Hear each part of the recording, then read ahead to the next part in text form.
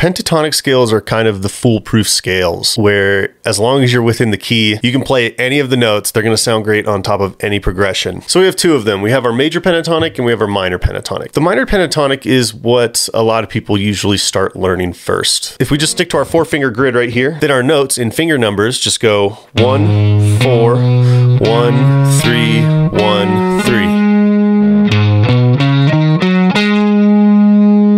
And if we want to expand on that through the rest of the strings, I like to think about it as backwards of that for the next 3 strings. So instead of 1, 4, 1, 3, 1, 3, it's 1, 3, 1, 4, 1, 4.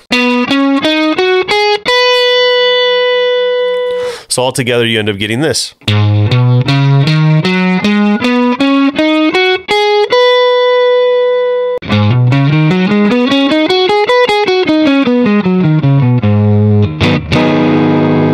So that's our minor pentatonic. Anytime you're in a minor key, you can play that all day long and it's going to sound great. Just find the key. If we're in the key of A minor, we can start on an A. If we're in the key of D, we can start on a D. If we're in the key of B flat, we can start on a B flat. As long as we just stick to that original pattern, 1, 4, 1, 3, 1, 3, we're going to get that minor pentatonic every time. For whatever reason, I like to think in the major pentatonic more. Here's the major pentatonic pattern. Again, as long as we stick to our 4-finger grid, then our finger numbers go as follows. 2, 4, 1, 4, 1, 4.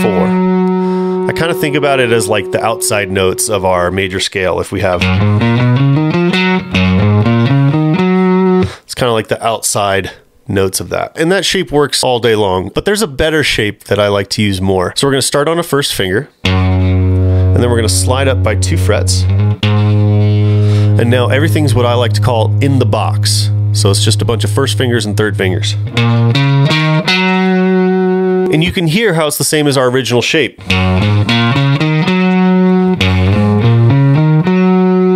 What I like about this new shape is if you noticed, I ended on a 1st finger. So just as easily as I started that scale, I can start it back up again. Gonna run into that B string though, so we're gonna have to bring it up by 1 fret. And again, we can start it over from there.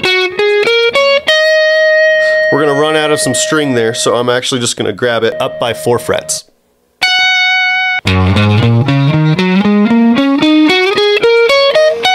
Look how much range of the guitar I just got out of that one scale.